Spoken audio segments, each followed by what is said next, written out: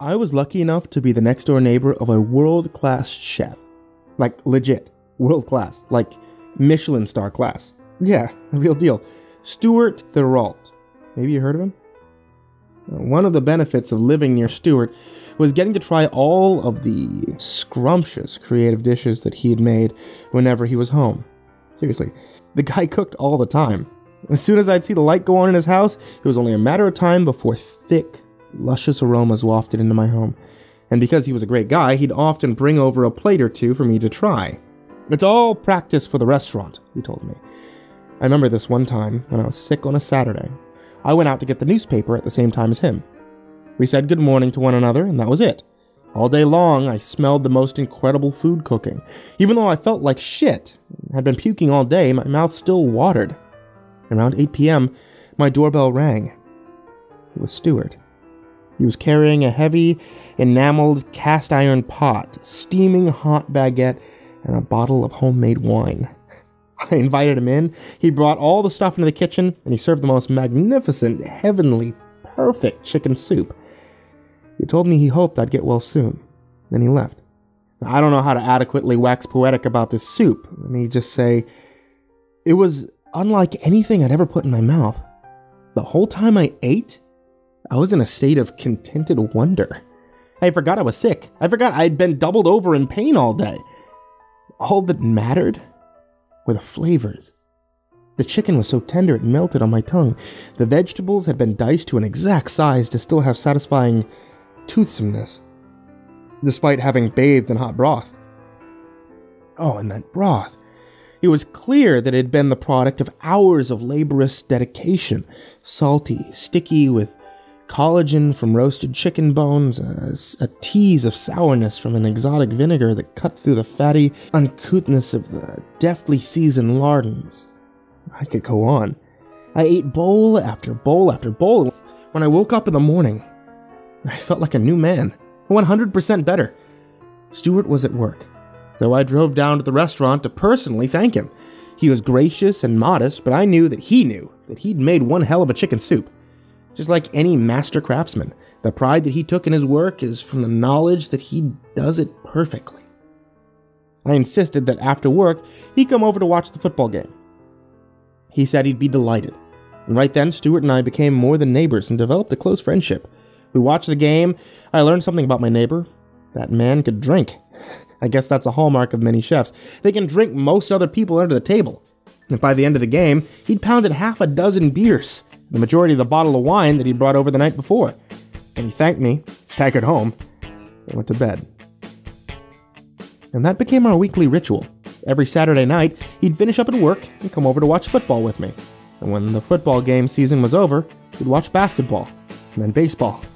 It didn't matter if it was on the couch at my house or in the hot tub at his. Basically, we'd just drink and bro out. It's good having a friend. Friends do things for one another. Like when Stuart had to go out of town, he gave me keys to his house so I could feed and take care of his cats. Same with me. When business called me away, he'd watch my dog. And one Saturday in the summer, after watching a particularly stressful baseball game on TV, we were both plastered. I was already planning to work from home, since there was no way I could get into the office as hungover as I knew I was about to be. And Stuart, who didn't need to go into work until the afternoon, was thanking God for that fact. He stumbled back to his house, and I went upstairs and collapsed. First thing in the morning, as I was brewing a strong pot of coffee after downing a handful of Tylenol, for the hideous headache I was enduring, I got a whiff of something fantastic. Goddamn, Stuart was up already and making something to eat. My stomach grumbled. The day went by and I struggled to work through the combination of my hangover and the phenomenal aroma coming from Stuart's place. I had half a mind to call him up and tell him to bring over whatever it was, but I didn't. See, I knew he'd be leaving for work soon. Afternoon burned into evening and the smell intensified. It reminded me of the soup that he'd made when I was sick. It was a shame, too, because I assumed he'd gone to work and left it simmering, which meant that I wouldn't be getting to taste any of it that night. The next morning, I woke to the same smell. It was still there, and even more potent. I was positively ravenous. I was dying for the stuff, and I couldn't help but think of that succulent soup all day as the aroma wafted through my open windows and made it impossible to concentrate on my work. I found myself wishing that I'd gone into the office so I didn't have to endure it. I ate my boring sandwich for lunch and then opened a can of soup for later. It paled in comparison to the meaty seduction assaulting my nostrils, but it took the edge off at least. As I was cleaning up, someone knocked on my door. I looked out the peephole and saw Clarence, Stuart's business partner. He looked concerned, so I let him in. "Have you seen Stuart?" he asked.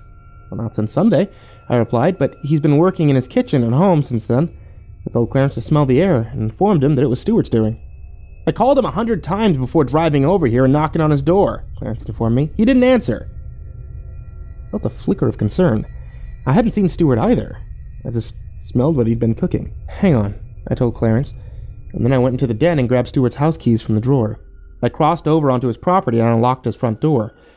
We were greeted with an even more potent scent of the food that he'd been making. My mouth watered. I glanced in the kitchen. It was clean, spotless. There was nothing on the stove. I felt a chill on the back of my neck, despite it being surprisingly warm in the house. "Stuart! Stuart!" called Clarence as he wandered through the downstairs. Nothing. I was the first one to go upstairs.